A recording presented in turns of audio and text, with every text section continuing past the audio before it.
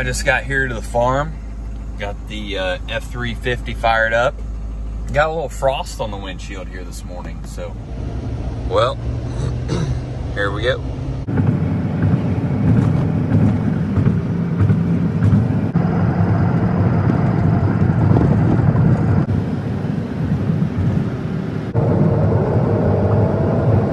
Well guys, I made it here to, I'm kind of on the eastern side of Illinois.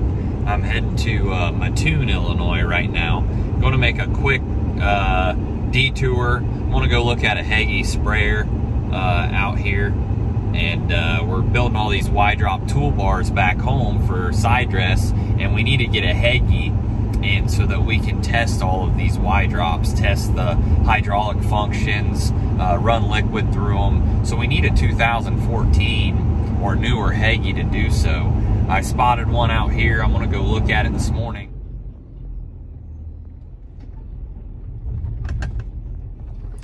Well, here we are, folks. Made it to Yetter Manufacturing in Colchester.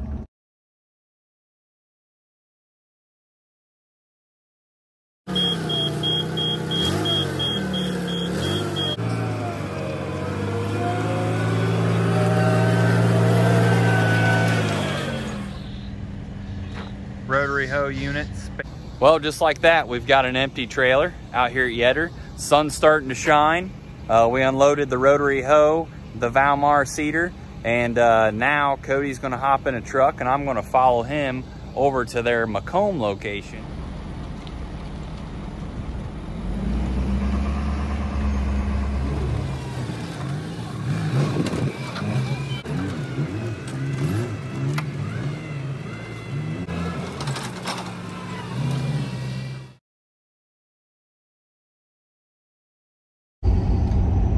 Well guys, I've made it home. Just coming into cold water here. It's about 11:30.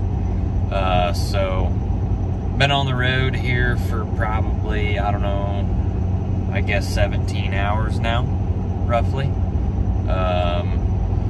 So covered a couple miles, but yeah, making our way home. I saw a lot of planters and a lot of corn emerged out there. The corn that I did see, a lot of it was yellow. I don't know if that was due to the cold, wet weather. That's what I'm guessing. Some of it may have been frosted.